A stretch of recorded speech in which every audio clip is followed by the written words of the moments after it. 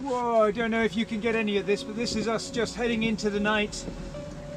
Sea state is actually reasonable. The wind has come up somewhat, and it's getting dark and it's going to be a long night.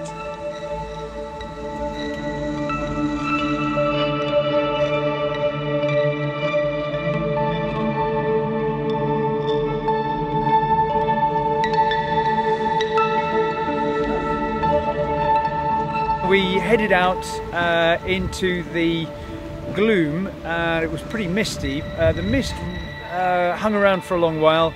The seas got a bit rougher. The wind came up, but the sailing conditions weren't so bad. So we just kind of cracked on a bit. We did okay until we ran out of navigation points on the coast.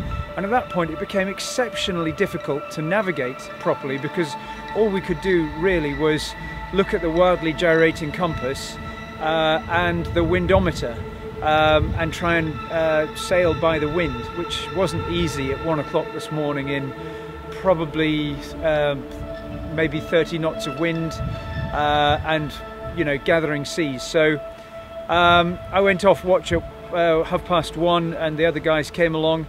Did a reasonable job overnight, got to Cape Clear by dawn. They handed back to us and we just cracked on with one massive tack over to Mizzen Head. It was reasonably uncomfortable, and then went around Mizzen Head and bore away, and it was beautiful sailing from then on. The sun came out and we were very, very glad to get in here though. So then we came on shore, and the pair of us, myself and Stuart Aikman, started up Hungry Hill. The wind was horrendous. It was bad last year, but actually it was worse this year. I reckon we had at least 40 knots on the ascent, and at various points all the way around the Hungry Hill horseshoe. It was relatively dry, but up on Hungry Hill there was basically no visibility. And then we had to do some compass work, which is quite nice. And then we came down out of the clouds, got rained on, a lot of wind. The problem was that Stuart turned his ankle 3 times, so he was hobbling for a lot of it, actually for 3/4 of it. And so that slowed us down a little bit, but he could have bailed out, but he didn't. And like I say, kudos to him and fair play.